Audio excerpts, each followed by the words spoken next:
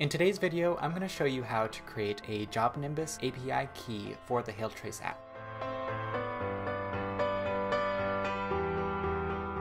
In the JobNimbus app, click the user icon on the top right. From the list, select Settings.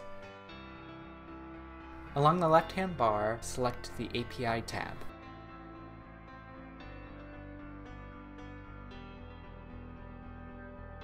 From here, click New API Key.